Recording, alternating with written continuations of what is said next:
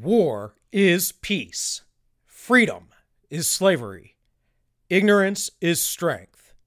Welcome to the party, my friends, of Igstock. And welcome to my channel. This is AllMinucOne. My name is Bill. Please like, share, and subscribe if you enjoy this kind of content. If you want to watch a live show, a more loose show, a show with a little comedy, I have one every Wednesday over on DLive at 7 p.m. Eastern called TheEnds Justify the Memes. You can find us at Ends Justify Memes on DLive. We go live every Wednesday, 7 p.m. Eastern. If you miss that, if you can't watch live, go over to YouTube to TheEnds Justify the Memes. This is a replays of everything we do live. Also, if you want to contribute to my welfare, my family's welfare, and my ability to make these videos on a regular basis, consider going over to Subscribestar. For $4.99 a month, you can subscribe. I have no special content there, but if you out there watching start subscribing, I will make specific content just for you and perhaps add some tiers. So let's get into today's subject, and that would be the importance of language, how the progressives use that language, the globalists, the communists, the fascists, and the socialists use that language to manipulate you, and how there are so much gaslighting out there within the media and through politicians. We're also going to talk about some of the ideas behind political correctness. So first, let us play this quick video. I just don't even know why there aren't uprisings all over the country, and maybe there will be. People need to start taking to the streets. This is a dictator. You know, there needs to be unrest in the streets for as long as there's unrest in our lives. Enemies of the state.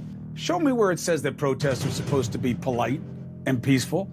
Do something about your dad's immigration practices, you feckless. When they go low, we kick them. How do you resist the temptation to run up and wring her neck? The biggest terror threat in this country is white men, most of them radicalized right up to the right. I thought he should have punched him in the face. I said, even if you lost, he insulted your wife. Yes. He came down the escalator and called Mexicans rapists and murderers. He said, well, what do you think I should have done? I said, I think you should have punched him in the face and then gotten out of the race. You would have been a hero. I'd like to punch him in the face. I said if we were in high school, I'd take him behind the gym and beat the hell out of him. Punch some people in the face! When was the last time an actor assassinated a president? They're still going to have to go out and put a bullet in Donald Trump, and that's a fact. Look as his character is stabbed to death. Where is John Wilkes Booth when you need him? That's it right there. Pull it up. I have thought an awful lot about blowing up the White House. A Missouri state senator is under investigation by the Secret Service after saying she hopes President Trump is assassinated. I will go and take Trump out tonight. And if you see anybody from that cabinet in a restaurant, in a department store, at a gasoline station, you get out and you create a crowd. And you push back on them. And you tell them they're not welcome anymore, anywhere. And sadly, the domestic enemies to our voting system and our honoring our Constitution are right at 1600 Pennsylvania Avenue. They're not going to stop before Election Day in November, and they're not going to stop after Election Day. And that should be, everyone should take note of that on both levels, that this isn't, they're not going to let up, and they should not. If you think we're rallying now, you ain't seen nothing yet.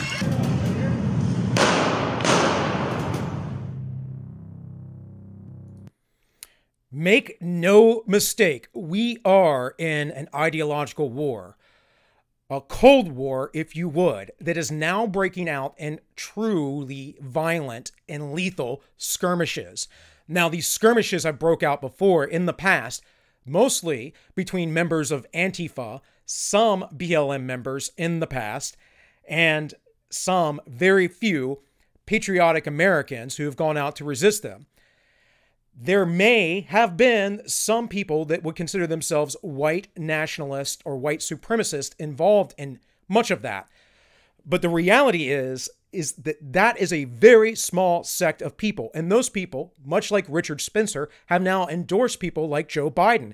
And the reason why is because they are socialist and they always have been. They are not right-wingers. They are not people who are of the liberty mindset, the constitutionalist, minarchist, live and let live mindset. And I say now that we quit using their language and stop talking about things as left and right, because we have allowed these crazy progressives for so long to hold the narrative. They hold all of the power, all of the institutional power. And I'm going to show you some things today which they try to break that narrative in a form, in a way in which they gaslight you. Now, all of that were Democrats asking for people to go out in the street and to rampage and be violent. Like, they say that the president's rhetoric is violent and horrible, yet it is not. He is quite the moderate, actually, very much like Bill Clinton. I've said it once and I'll say it again. He has the policies of Bill Clinton with the attitude of Teddy Roosevelt. He's probably not anywhere as tough as Teddy Roosevelt, though. So let's go to this. Began with hundreds of cars filled with supporters of the president, rallying in Clackamas County and then driving through downtown Portland. They were supported and energized by the president himself. President Trump, for 4 years, we've had to live with you and your racist attacks on black people. We learned early about your sexist attitudes towards women. We've had to endure clips of you mocking a disabled man. We've had to listen to your anti-democratic attacks on journalists. We've read your tweets slamming private citizens to the point of receiving death threats. And we've listened to your attacks on immigrants. We've listened to you label Mexicans rapists. We've heard you say that John McCain wasn't a hero because he was a prisoner of war. And now you're attacking Democratic mayors and the very institutions of democracy that have served this nation well since its founding. Do you seriously wonder, Mr. President, why this is the first time in decades that America has seen this level of violence? Now, I'm going to stop it there because there's no more reason to listen to this absolute psychopath, Ted Wheeler. Ted Wheeler has just espoused so many lies there. There are a few truths within that. President Trump did not make fun of a disabled person, or at least that he was aware that they were disabled. The hand motion that he used for that, you can go back and watch this, was something that he used often. Brandon Strzok of the Walk Away movement saw this initially, and it was one of the first things that began to wake him up out of the political gaslighting. President Trump has brought along many people who are Black Americans into the Republican Party. Now, the Republicans that have been against President Trump, most of them are CIA, deep state type operatives. You can go down the list and look up who they are. These are people who like the institution of power that is against our American Constitution. When you see people like Nancy Pelosi talk about the Constitution, she is lying through her teeth because she could care less. If she would take every single gun out of every single American's hand. And the reason why she would do that is because she knows that she would have more authority and power. I think one of the reasons why she has never run for president is because she understands that her position within the Congress is one of tons and absolute power. More power than anyone should have. She is quite rich, yet nobody talks about Nancy Pelosi making money and her little side deals and doing whatever. Now, I'm not saying Republicans aren't guilty of doing the same thing. They are. The neocons are horrible, and I condemn them wholeheartedly. But that does not represent the majority of Americans who identify as Republicans. And before we get too far off into the weeds, I want to clarify I am and have been an independent for 15 years. I haven't voted for a president in 3 elections. So, with that, let's move on. So, marches to Portland Mayor Ted Wheeler's home declared riot Monday as burning debris thrown into building. Key takeaways. This is from Oregon Live or the Oregonian. Now, what happened here was people stormed his apartment complex and started lighting it on fire. And there were some few hundred people that live inside that building. So the Portland police, to legal observers and members of the press, the police bureau is aware and will adhere to the temporary restraining order regarding legal observers and members of the press present at demonstrations. So this is essentially keeping them away for their own safety. The point I bring up of this is that no matter how much Ted Wheeler wants to shine light otherwise toward the president being the cause of all this, or other Democrats, they are going after his home. This is what I was trying to find here, was all the pictures. So we can see burning benches. There were fireworks thrown off. Obviously, there were police. Here are some shots of the inside. People outside telling him to resign, which I think would behoove the mayor. That, or he could take in the president's offer. Here are some people that were detained, probably released later. And so you get the point. Go look this up. Tim Pool did a very good segment on this today, but go look it up. Go look it up for yourself. Do not take my word for anything. Here is some fool from Facebook. I get a little confused when Trump says we will have riots in these streets and lawlessness unless he's reelected. Aren't we already having riots and lawlessness after almost 4 years of him as president? Doesn't everyone know the little saying about the definition of insanity? Is it something that we're doing wrong? The same thing over and over again, expecting different results, or something like that, wondering if America has gone insane if they believe him? Well, what this fool is not taking into account is that under Obama, there were riots in the streets with BLM. There was Antifa in the streets attacking American citizens, and there was little done about it. It got to a point where eventually Ferguson had brought in the National Guard. I don't believe in Baltimore it was so. And yet the media again wanted to point to the Republicans as if it was their fault. And again, I'm not telling you to go vote for Republicans. I am an independent, but I certainly would not vote for any single Democrat at this time. I think if you are going to vote for somebody, you should do a lot of research, and you shouldn't be voting if you do not research who you are voting for. And shame on you if you vote across party lines. I do not agree with partisan party politics. I take a stance that George Washington took within his farewell address, and that is that party politics and political factions will destroy this nation, as they very well have been over the last 100 years. So then this other person replying says, saw it on the internet, so it must be true. Still looking for those Republican-run cities being torched by rioters. And then this guy starts, I'm a Democrat, and I was extremely educated, retired officer, served most of his adult life, and blah, blah, blah. And he starts talking about whatever. So I don't really know this guy, but, sort of an acquaintance and whatever. And that's always what he does. I'm an elitist. I have a certain pedigree. I know better. You don't understand. I got into an argument with him once about the Michigan protesters. And he was talking about how the 3%ers there were terrorists and whatever else. Yet this guy isn't intelligent enough to point out the left-wing violence or the progressive violence on the streets being propped up by the Democrats. So from Psychology Today, 11 warning signs of gaslighting. Now, maybe I can't do dark mode on this. Let's see here. So I'm not going to get into all of the aspects of gaslighting. You should know what that is. It's essentially people that say one thing and then try to make you crazy by saying, well, I didn't say that, a minute later or a day later or whatever it was.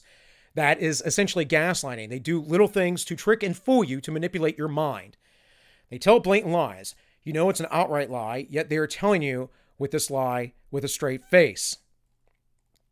They deny they ever said something, even though you have proof. They use what is near and dear to you as ammunition. They know how important your kids are to you, and they know how important your identity is to you. This was very prevalent with my first wife, who has a cluster B personality disorder known as borderline personality disorder, and she would do these kind of things to me. We would get in a fight. I would leave the house to cool off, and then she would incessantly call me, and I would tell her to let me be so I could cool down. And she would say, well, what if I need to call you about the children? What if something happened to the children? That is part of gaslighting. They wear you down over time. That's exactly what happens. They demoralize you, as Yuri Bezmenov talks about. Their actions do not match their words. This is key, because anyone who has integrity will stand up to how they act, how they live. Their words will not be empty or false.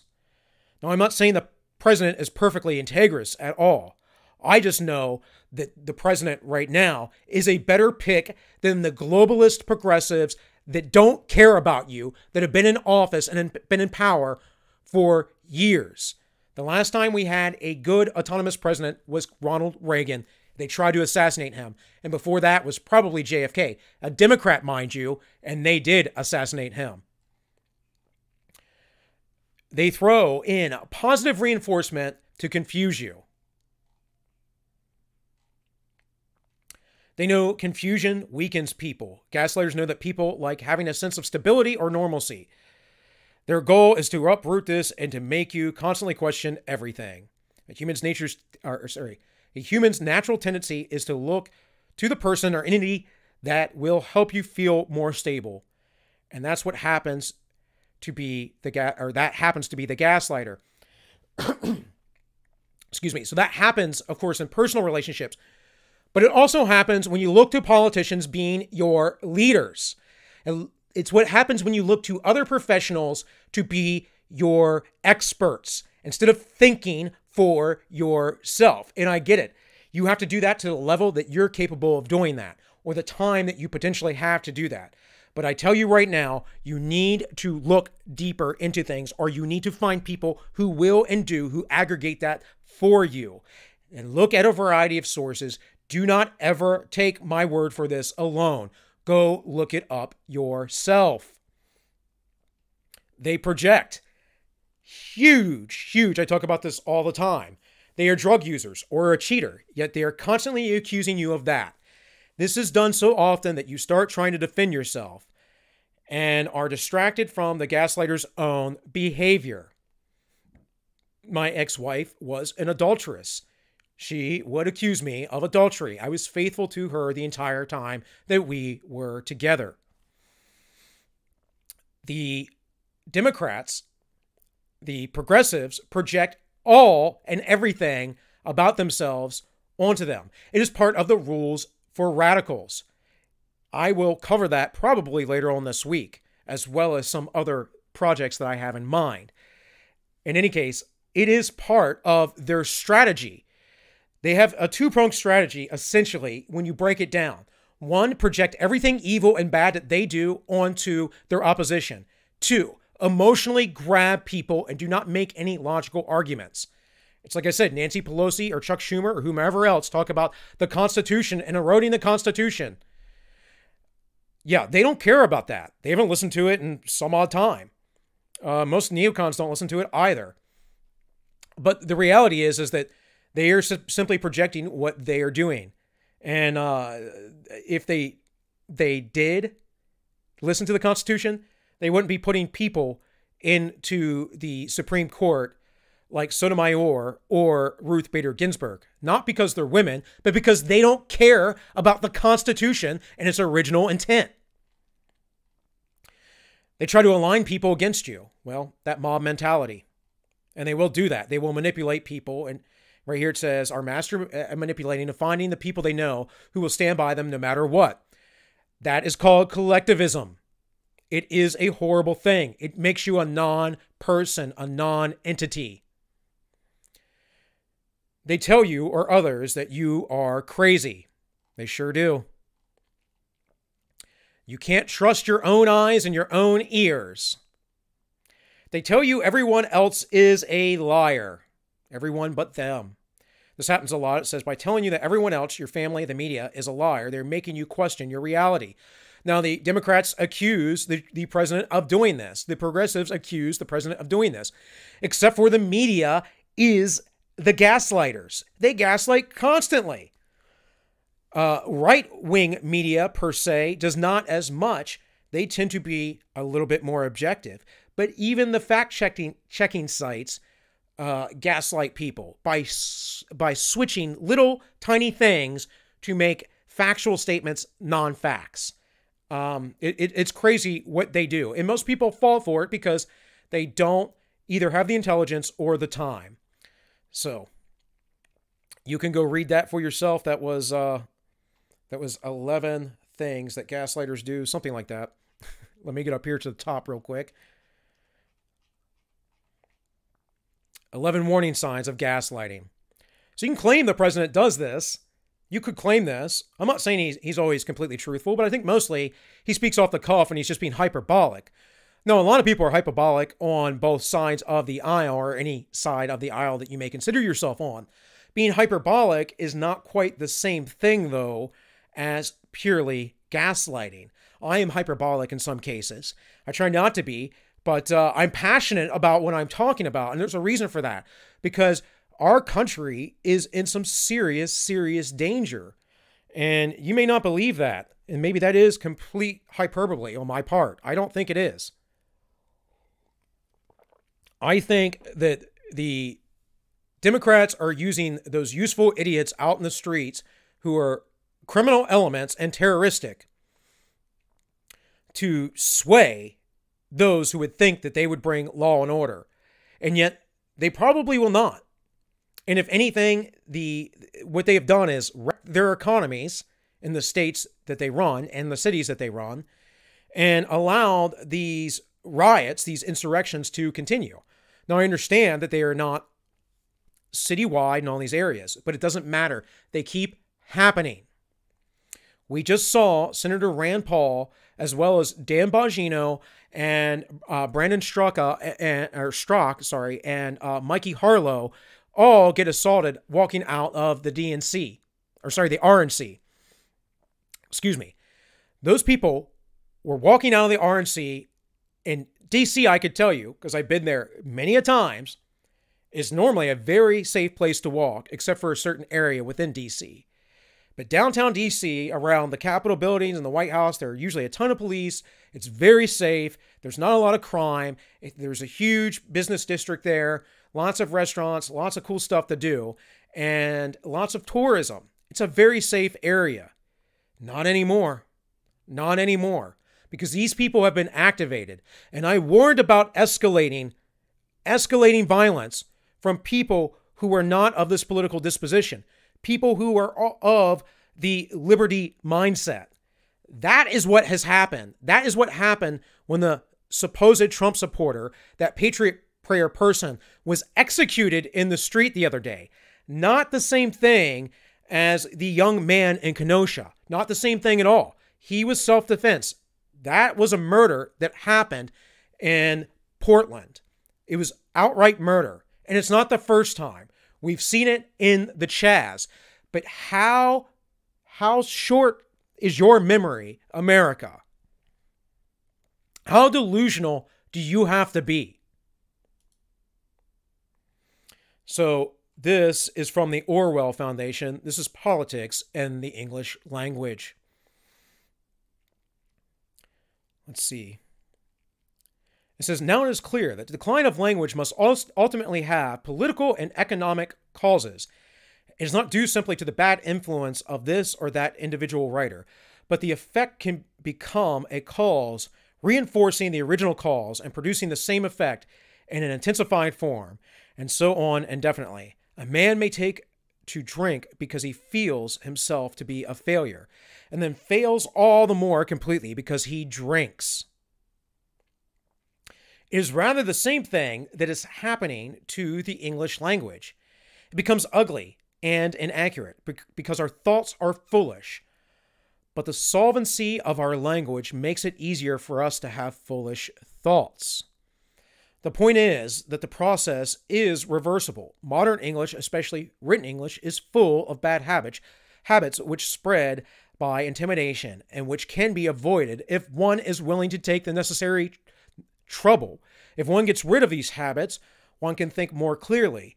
And to think clearly is a necessary first step towards regeneration, so that the fight against bad English is not frivolous and not the exclusive concern of professional writers. I will come back to this presently, and I hope that by the time the meaning of what I have said here can and have become clear. Meanwhile, here are some specimens of English language as it is now habitually written.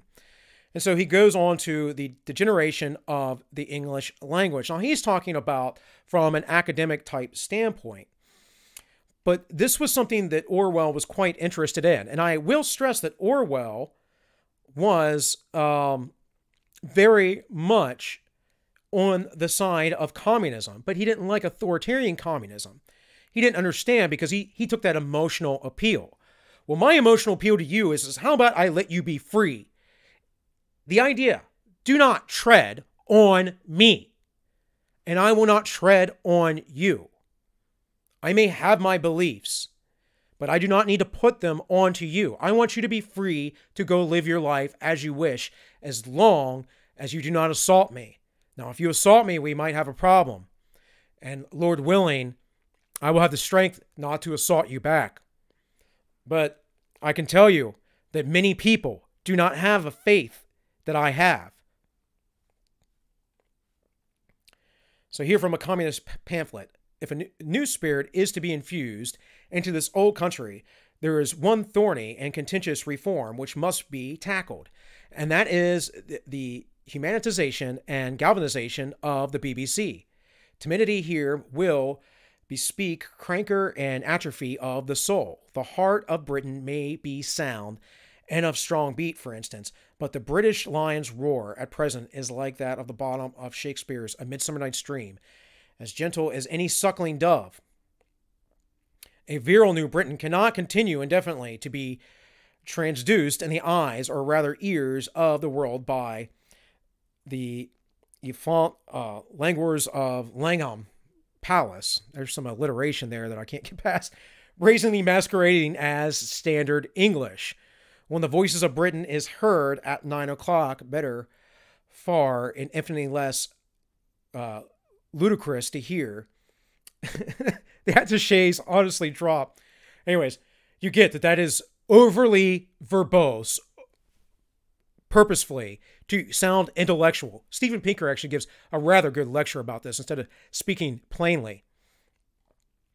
It says, each of these passages has faults of its own, but quite apart from avoidable ugliness, two qualities are common from them all. The first is staleness of imagery. The other is a lack of precision. So, I bring all this up because, again, he is talking specifically about the languages degrading over time in English. He's talking about English speakers. Because Orwell, to some degree, was a snob, but he tried hard not to be. So he had this interesting perspective, which led him to read 1984. So here, real quick from ResearchGate, language as an oppressive device in Orwell's 1984. Let's see. This paper is a critical study of 1984, a novel by George Orwell. It specifically aims to study how language is used by the dominant authority in the fiction as opposed to and exert power over the population in the country. The analysis focuses on how the totalitarian system limits conversations and prevents freedom of speech through imposing on the characters to speak a language which is strange to them and very limited in terms of vocabulary. To achieve this objective, the study will focus on the sentences and paragraphs which show how language is used to frighten and oppress people. In certain cases, the dialogues which occur between the characters will be explored so as to clearly manifest the role of language in controlling the actions and the minds of the population.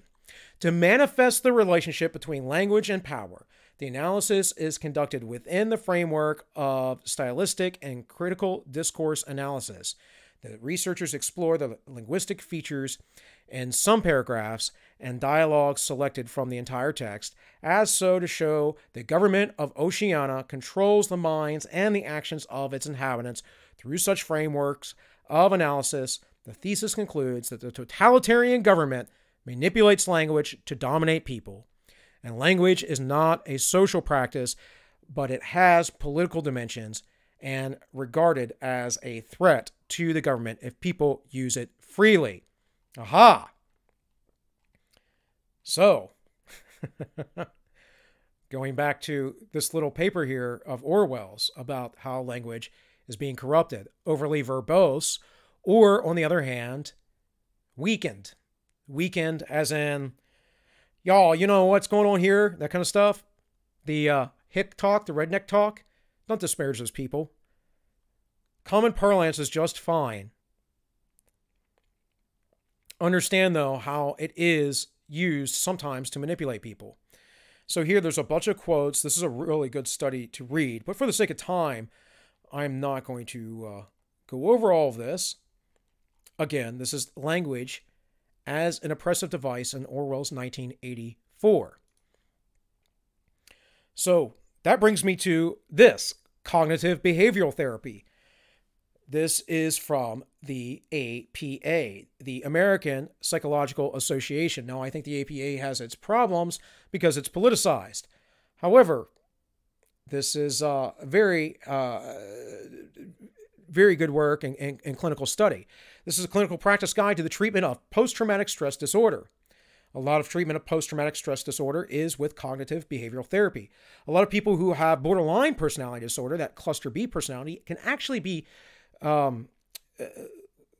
largely, I wouldn't say cured, but largely controlled. They can control a lot of their emotions and irrational behaviors by using cognitive behavioral therapy.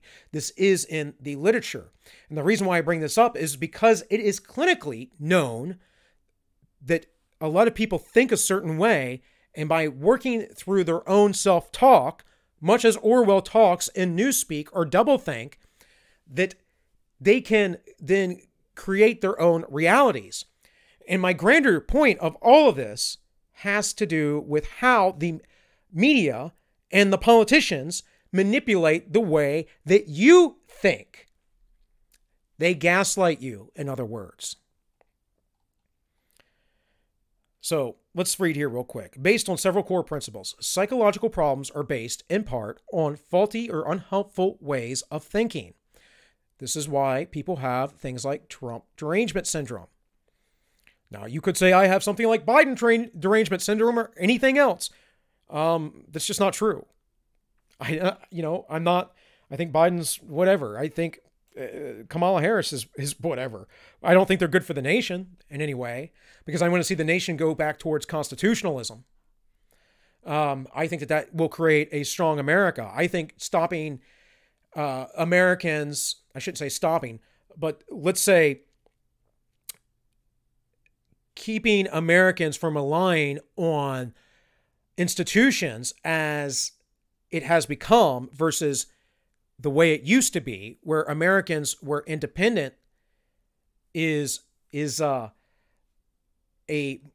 much better way to construct a strong society. Strong individuals who rely too much on institutional power will always eventually become weak individuals. And those weak individuals would then become slaves to tyranny. And that is what I do not want for anybody. Tyranny is immoral. Psychological problems are based in part on learning patterns of unhelpful behavior. People suffering from psychological problems can learn better ways of coping with them, thereby relieving their symptoms and becoming more effective in their lives. And this is what is happening with the people that are walking away. People like Karlin Borisenko, who is a psychologist herself, although she studies a different field, came away from this. She does not do clinical psychology. She does oh, I don't recall what it is, but she basically does team building and working within businesses, leadership type stuff. So treatment usually involves the changing thinking patterns, learning to recognize one's distortions in thinking that create problems, and then to reevaluate them in the light of reality. See, that creates, or sorry, that necessitates thinking, not emoting. That's not pathos, people, not following your passions, not emoting, but logos, logic, reason. And so many out there are just under that pathos, that emotional outrage, gaining a better understanding of behavior and motives of others. Very important, because if you always demonize the other, you will always be an emotional wreck. Problem solving, skills to cope with difficult situations. By the way, speaking of demonizing, this is why I always say we need to have compassion for those who do not hold our beliefs.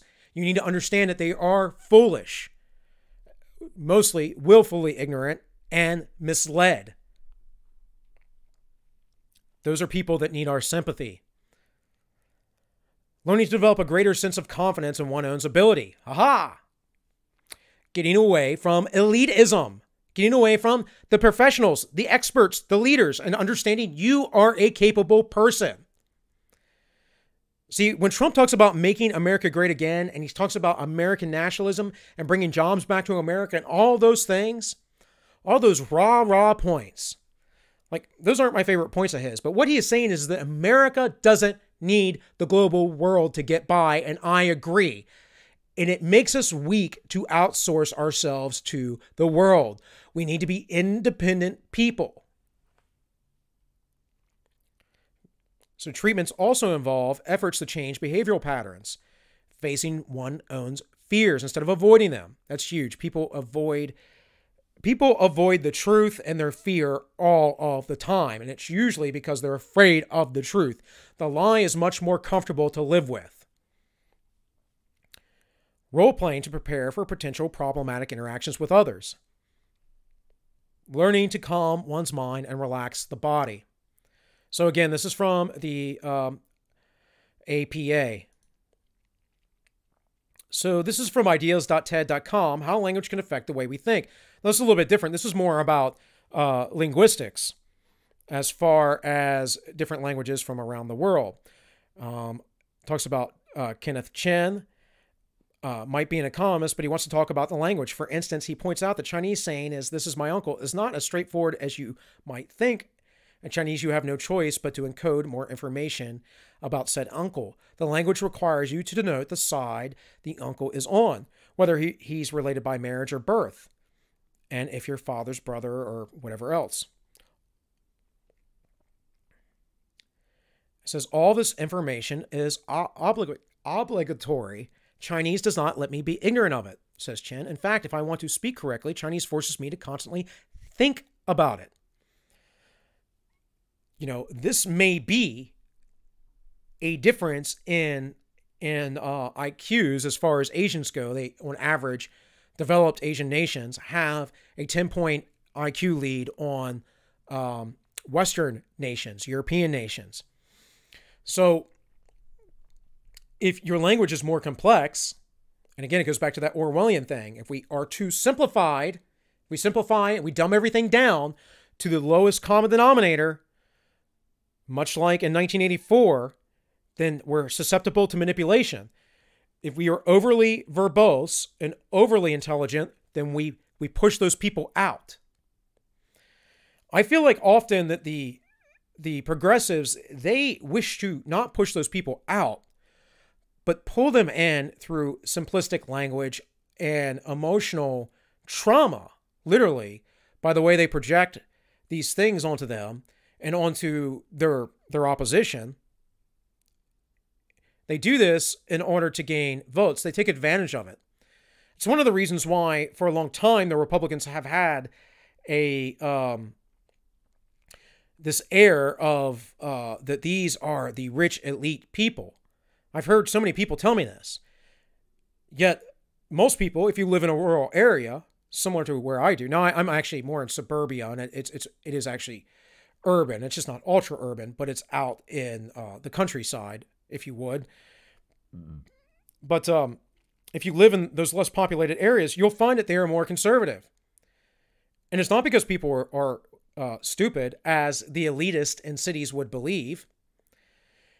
It's because they have traditional American values, and people who are elitists, who live in the big cities, do not. They don't identify with traditional American values. They identify with elitist progressive values, as all elitist progressives do, as all fascist, socialist, and communists do. They know better than you. See, the liberty, live and let live, minarchist constitutionalist perspective says, I do not know better than you. That's why we are anti-tyrannical.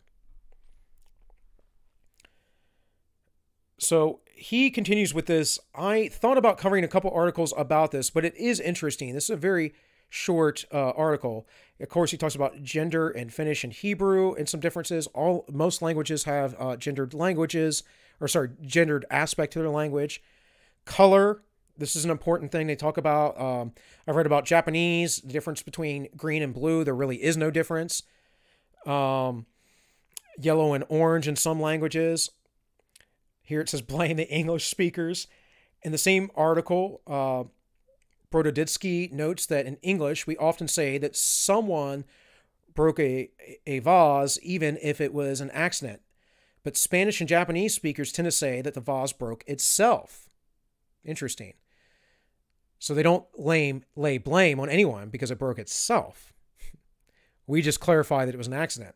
He describes a study by her students, or she, I guess, describes a study by her students in which English speakers were much more likely to remember who accidentally popped balloons, broke eggs, or spilled drinks in a video than Spanish or Japanese speakers. Well, that's how language, again, influences how we think about the world. Those people in Spanish or Japanese and their studies are sitting there saying, well, there's really no guilt there. Let's not assign it. In English, we assign guilt. There's a lot of jurisprudence in our language. In fact, most of our language, sorry guys, if I'm a little tongue-tied today, happens on occasion, but most of our language is based off of jurisprudence. It's based out of the Bible and then Shakespeare and then things like Black's law commentaries, Blackwell's commentaries, and those things as English was being created. Why? Because we were developing this system of liberty within the Western world, unlike anywhere else. And that fully came to fruition within America.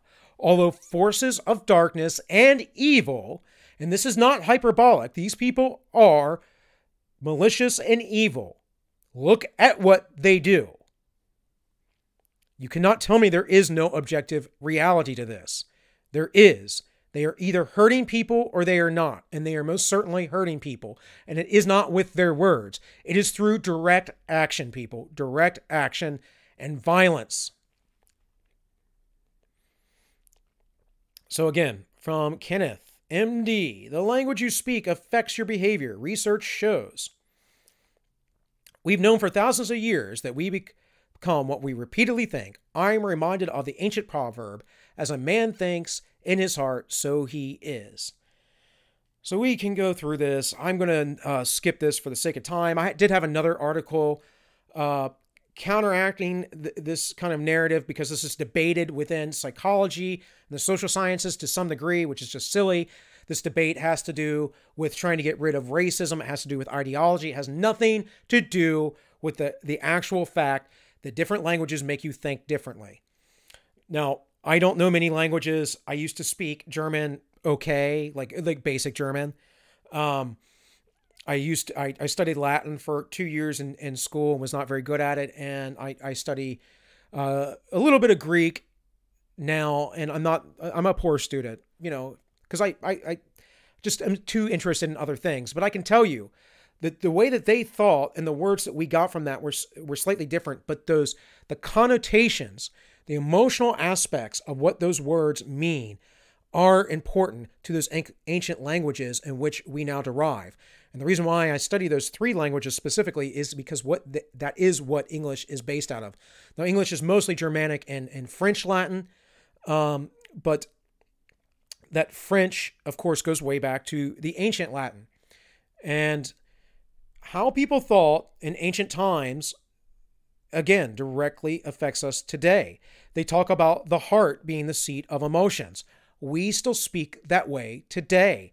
That's a 2,000-plus-year-old tradition that comes through in English now because we share a common linguistic past. So this is interesting. I want to get into mob mentality real quick. This is from a middle school. I love it. I love it. So the psychology of mob mentality and violence. One dog may bark at you, but it is more likely that a pack will attack you. We are not exempt from that behavior because we, as humans, are not canine, and not canine. That doesn't make any sense, but anyways. As evidenced by dogs operating in a pack environment, human society is based on group dynamics. This is where I get into the idea that we are both a collective and individuals. I think the individualistic portion needs to be far more developed. You develop the collective nature by being in direct relationship with people, not by affiliating with some party or some leadership or some ideology that really has nothing to do with your life. Anyways, let's keep reading. What we might not do as individuals, we may do as part of a group. People may lose control of their usual inhibitions as their mentality becomes that of the group. Carl Jung talked about this, about people who weren't developed or individuated being susceptible to this. And this is how tyranny comes about. What are we seeing now? Have you ever heard of a peaceful riot? Riots, by definition, are violent in nature. That's really interesting because I've heard of a lot of riots of peace lately. All a riot is a violent group behavior. The larger the group, the greater the amplification of that group. If the group behavior is peaceful, exemplified by Martin Luther King and Gandhi, the group behavior is peaceful and orderly. Funny, I read a subreddit the other day that just was absolutely insane. I know Reddit is mostly left-wing, but it was on a Jordan Peterson subreddit, which is even more interesting. And these people were saying that Martin Luther King would approve of BLM, and I am telling you now that he would not. And they started saying, well, he was a communist, he was a socialist.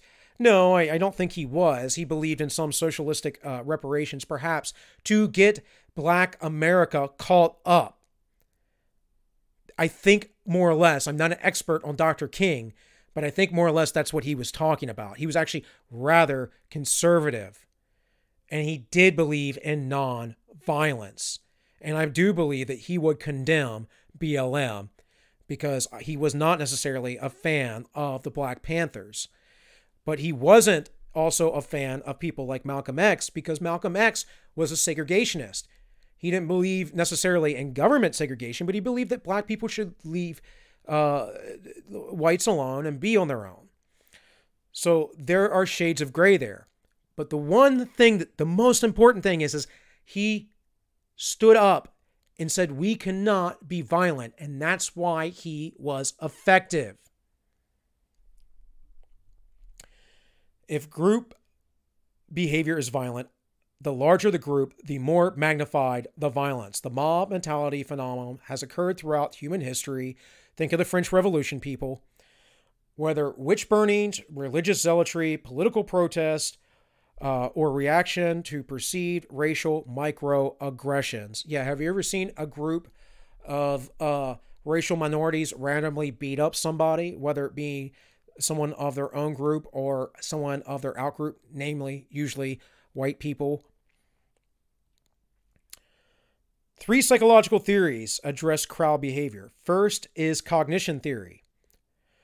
Proposes that crowds exert a hypnotic influence on their members that result in irrational and emotionally charged behavior, often referred to as crowd frenzy. I think that's part of it, of course. Theories do not have to be separate. Now, the scientists like to separate everything, but more than one thing can be true at once. Second is convergence theory, that argues that behavior of a crowd is not an emergent property of the crowd, but is a result of like-minded individuals coming together. This is also true. If it becomes violent, it is not because the crowd encouraged violence, yet rather people want to be violent and came together in a crowd. The third is emergent norm theory, and that combines the two above. Okay. And it says individuals' anonymity and shared emotions lead to crowd behavior. And that is often true. The anonymity allows you to be violent. It allows you to get away with it. Here's another thing. I actually meant to bring this up today, but go look at Viva Frei and Robert Barnes' conversation of the Kenosha shooting and Barnes' assessment of it. And toward the end, about 40 minutes, 45 minutes in or so, he talks about how he studied the behavior of racists of the past, the KKK, and other groups as such. And what he found is that often it attracts psychopathy, people who are already troublemakers and whatever, because of the political atmosphere permitting it. And that's important, because what politics really means is the polis, the city-state. It means of the people. It means the people, the structure of the people and how we protect them.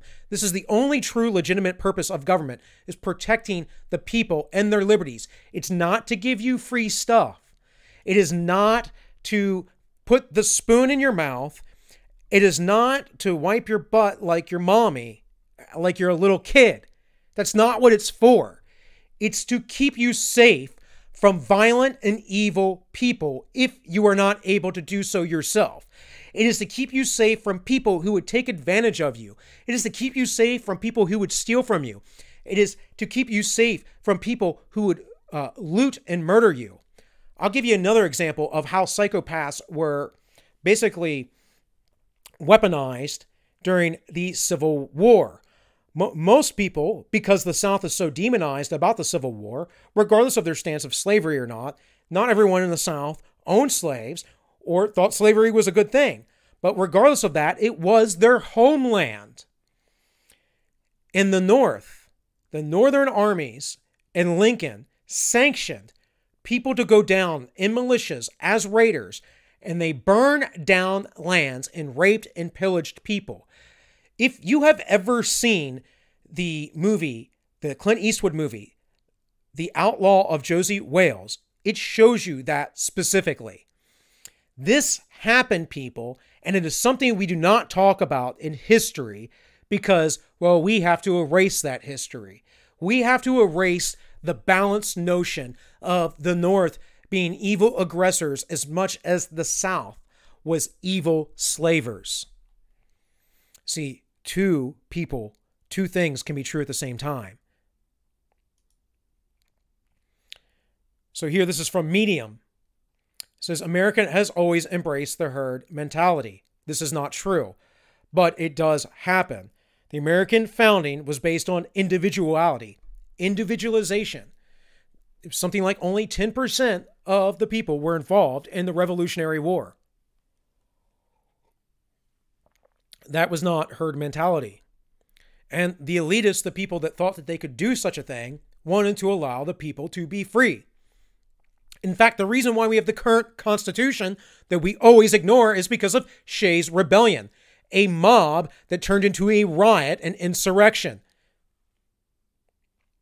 It says, with growing dominance of social media, is the herd mentality going to become a permanent fixture in our daily lives? The herd mentality has always been prevalent in times perceived social media crisis in America. The Oxford English Dictionary describes herd mentality as the tendency for people's behavior and beliefs to conform to those of a group to which they belong. I do not belong to any group. The only group I belong to is being an American patriot who wants to live freely and wants every single one of you to reach your fullest potential by living freely, by manifesting your best self. The recent frenzy regarding the removal of Confederate monuments in the most recent example of the herd mentality manifest in America. The Salem witch trials is one of the earliest examples of the herd mentality, or mob mentality, taking hold here in America. Between 1892 and 1693, more than 200 people were accused of being witches, and 20 were ultimately executed. The socioeconomic strain of King William's War led to an influx of displaced persons in Salem's, which resulted in quarreling families due to scarcer resources. Resources is always a thing. Scarcity is always a thing. It's why communism doesn't work. It's like the first rule of economics, scarcity. The arguments between the residents of Salem was believed to be the work of the devil. Accusations of witches and witchcraft spread like wildfire through Salem, with the wife of Cotton Mathers, a respected minister in Salem, even being accused of witchcraft. Finally, Mathers' father, who was president of Harvard, stated it were better that 10 suspected witches should escape than one innocent person be condemned. Yes. What we have now in America is a witch trial, a crisis of people being called Nazis by accusers who just hate their opposition. They want to talk about political correctness. Let's get into that very quickly. Here is a from SpringerLink, Political Correctness, the Twofold Protection of Liberalism. Here's the abstract. Now, I don't agree with this author, but it is interesting the way he frames this, and I think he does this because he's an academic. As understood today, political correctness aims to prevent social discrimination by curtailing offensive speech and behavior towards underprivileged groups of individuals. The core proponents of political correctness often draw on postmodernism and critical theory, and are notorious for their skepticism about objective truth and scientific rationality, which is why they should be absolutely rejected. If you think the world is not an objective reality, if you do not think that there is a nature to life and human beings, then I am sorry, my friends, you have lost it. You are insane, and you need to do a lot of soul searching. He says, conversely, the critics of postmodern political correctness uphold Enlightenment liberal principles of scientific reasoning, rational truth seeking, and open discourse against claims of relativism and oppression. So his point here is that they are two sides of the same coin and the same phenomenon. I do not agree with this.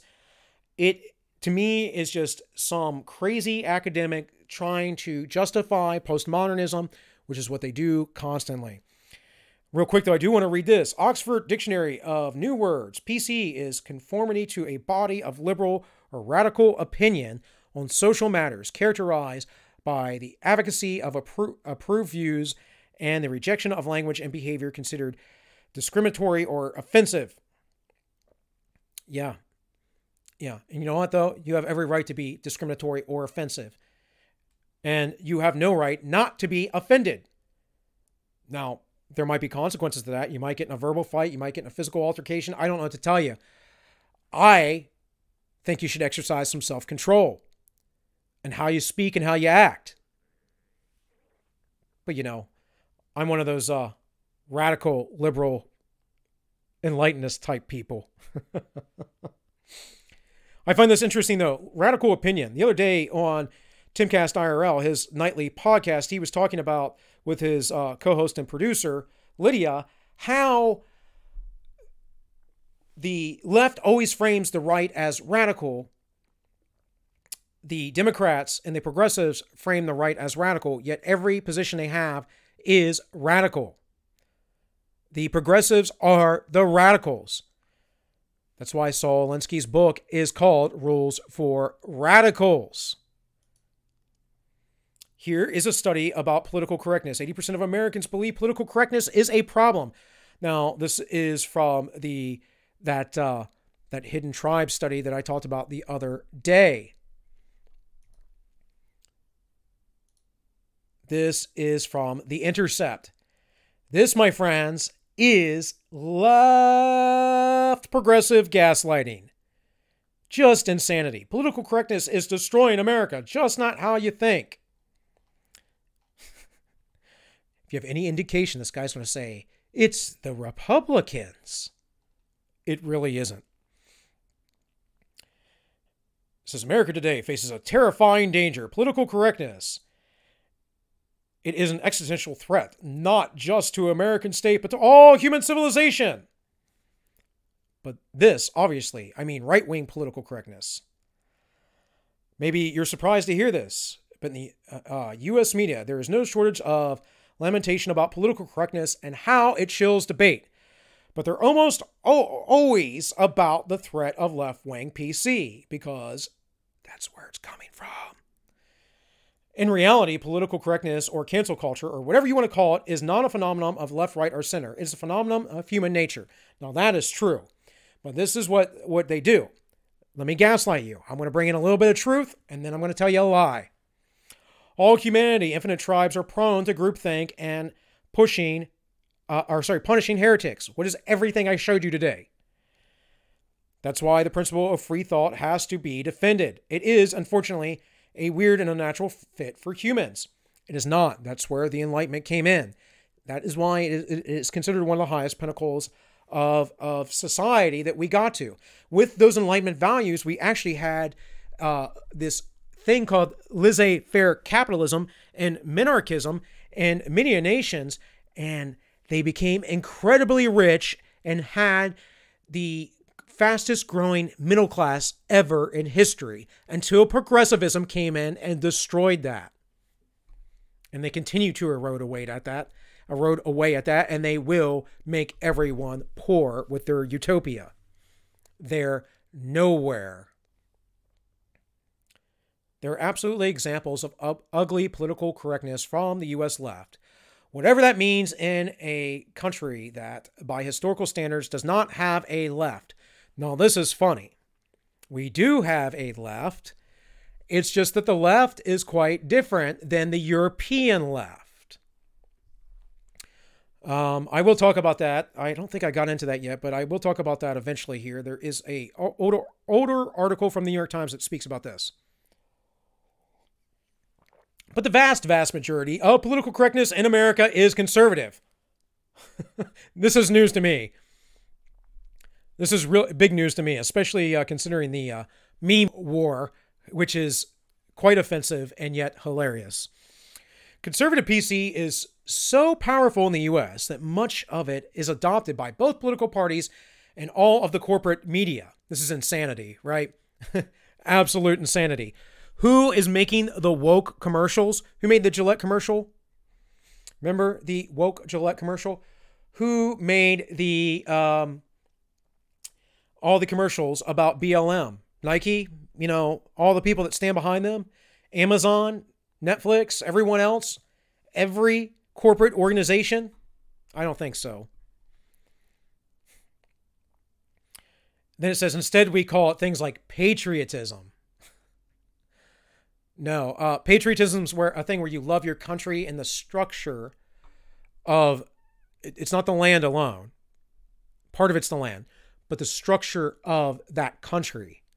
So if you were a Bolshevik during the Bolshevik Revolution and afterwards, as they came into power, you would be considered a patriot of the time. Mind blown, right? That's all patriotism's about. So it goes full examination. He says religion. Okay. Foreign policy. The American foreign policy, people, is progressive. It is globalist. It is run by the Council of Foreign Relations. The fact that this guy is even bringing this up and he's saying that this is right wing. No, this is neolib and neoconservatives doing this. But this is how they gaslight you. This is how they remove blame, and this is how they keep that false dichotomy, that Hegelian dialectic of the two-party system that doesn't really exist in the United States. This is why you have those Republicans coming out right now saying they're for Joe Biden. No right-minded Republican would vote for Joe Biden unless they enjoy the deep state global expansion and erosion of American sovereignty. And I mean not just sovereignty of the government. I mean sovereignty of the very citizens, the people that live within it. Let's keep scrolling. I mean, man, this guy has so much to say about that, right? Just ridiculous. Ooh, the Republican Party. They're more strict than the Chinese Communist Party. Okay, I haven't seen the Uyghur political correctness re-education camps. I haven't seen the Republican Party come out and talk about concentration camps like the Bernie supporters do for all of those, the gulags that is, for all of those who disagree with their Bolshevik revolution. Police. I'm going to read this. With millions of people turning out in demonstrations against police brutality, there are some obvious questions we should be asking ourselves. Why are cops acting this way? You know, this was a few years back. This is 2017. So, I believe. Let's see. And so much more. Again, I don't want to read all this. This is just how they gaslight you. Oh, no. This is 2020. I'm sorry. My mistake. It's the Republicans that are the politically correct people. Absolute insanity. I'm going to read you guys this real quick. This was from a Quillette article. I used this in one of my earlier videos, but it's very important because if you don't know who Milan Kundera is, he essentially was a Czech, well, it says right here, that was part of the Soviet power structure of the Soviet Party.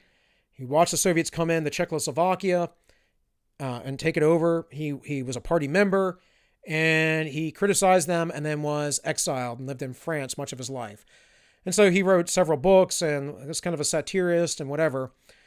But what he says here is very, very important. So it says the first step in liquidating a people is to erase its memory, destroy its books, its culture, its history. Then have somebody write new books, manufacture a new culture, invite a new history. Before long, that nation will begin to forget what it is and what it was. The world around it will forget even faster. And that's really what's going on here. That's what PC is about. This is all communist subversion. That's what all this gaslighting is about. That's what all this stuff with the Dems is about. Like, do I need to go back and play this video again for you? Yeah, let's watch it again. I just don't even know why there aren't uprisings all over the country, and maybe there will be. People need to start taking to the streets. This is a dictator. You know, there needs to be unrest in the streets for as long as there... By the way, if Trump's a dictator, why hasn't he been a dictator? Why hasn't he just come in and just rounded them all up and executed them? No, these Democratic politicians and these prosecutors are letting these people go night after night after night and refusing federal help. There's unrest in our lives. Enemies of the state. Show me where it says that protests are supposed to be polite and peaceful. In the Constitution where it says peaceful protest.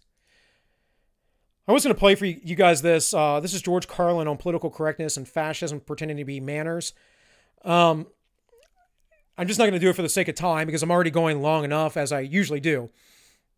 But Carlin did this bit back in the 90s.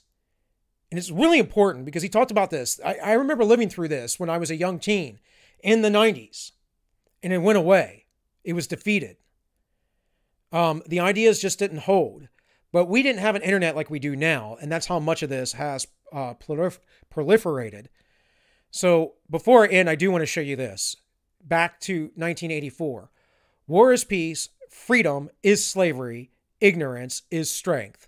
Gaslighting, the boot on the face. Vote Democrat or else. And that's really what is going on here. So with that, thank you all for watching. I hope you get the gist of everything, understand what's really going on Open your minds, open your eyes. I know so many of you have been awakened. There's so many more that have been activated as well on the progressive side of things. Most of them, though, are being willfully blind or disingenuous. They're not honest people. They're not developed people. Many of them are scumbags, psychopaths, manipulators, and I mean that, and I know that for a fact, because you can gauge who they are by how they talk, by how much they puff themselves up, if they're elitist or not, all that kind of stuff, if they're really in touch with the real world, and most of them are not. Or they are the drudges of society, criminals, people who aren't developed, people who want a free handout. And I know those people rather well too.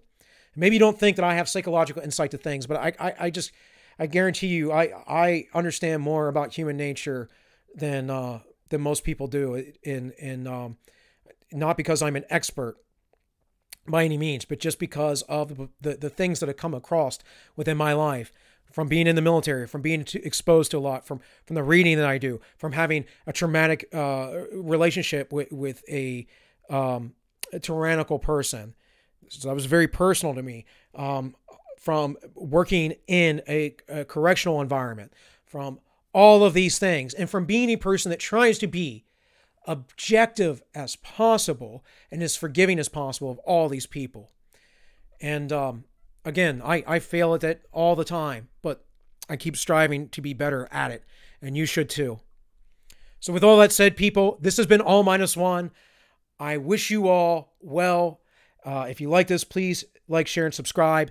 And hey, come check me out tomorrow night on DLive, Ends Justify Memes, 7 p.m. Take care.